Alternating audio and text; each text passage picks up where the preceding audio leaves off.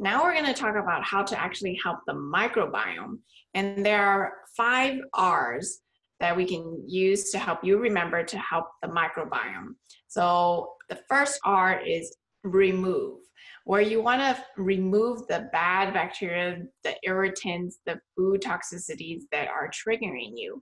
So removing and finding what is irritating is very important. For some people, it could be gluten, it can be dairy, it can be soy, corn, sugar, but other people, it could be almonds, peanuts, so you have to find the foods that trigger you and remove them from your diet.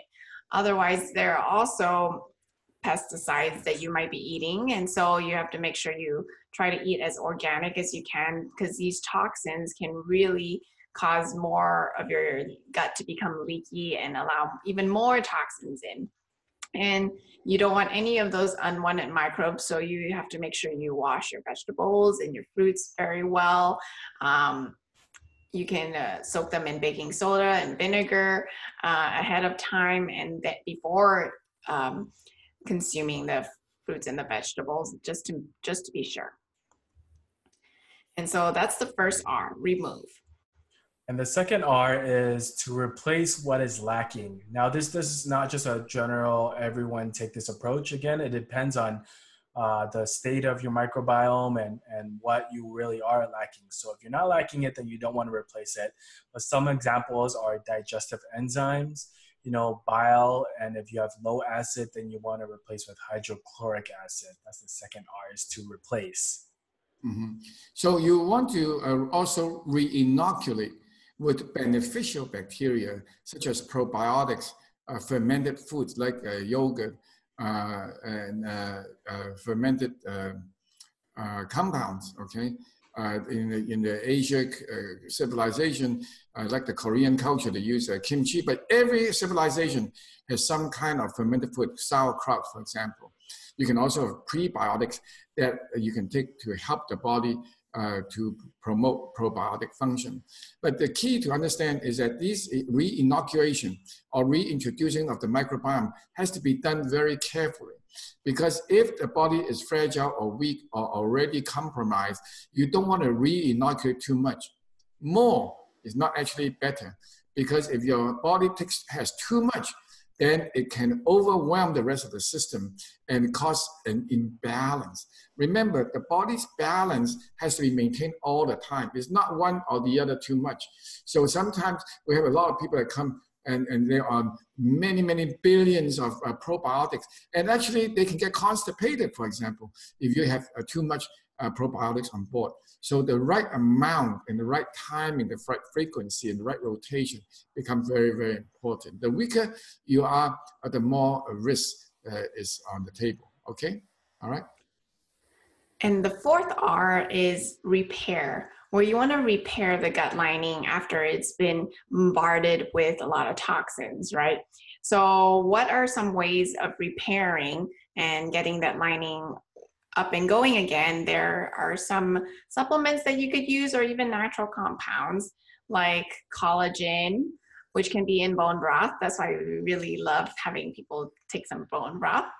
Colostrum, which is the first, milk that comes out of cows or mothers. But colostrum in itself is full of these IgA antibodies, and they are really good for helping to coat, but also to help your immune system and your gut. Glutamine, for example, I'm sorry to cut in. I have to address this because glutamine is very unique. It's an amino acid, and it is actually called the intestinal permeability factor. And if you combine it with other compounds such as pantethine as well as DHEA in the right dosage, it can be fantastic in healing and stabilizing the gut. However, glutamine is also can be stimulating. I would not say quite, but can be stimulating if the body is weak. So these items, collagen, for example, can be constipational. Okay, so with this in mind, you have to pay attention. Okay, aloe vera is another one, and of course licorice. But I'm not a big fan of licorice because it has other issues. Okay, especially in adrenal fatigue people. Okay, right. And it's so important to repair the gut lining, because if you continue to have the leaky gut, you're going to continue to have toxins come through.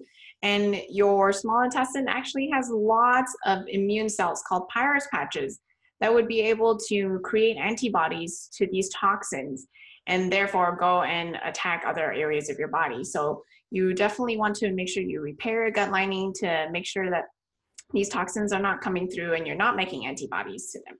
So the fifth R is to retain a healthy environment. To do that, you need to retain a healthy balance between the microbiome once it's been restored. Remember all the time, it's balance, it's balance, it's balance, okay? It's not this way or this way. It has, both ways are no good, okay? So proper vitamin supplementation, proper healthy diet, proper mineral intakes, but not too much, are all important factors. Minerals are especially important because minerals act as catalysts to help many enzymatic reactions.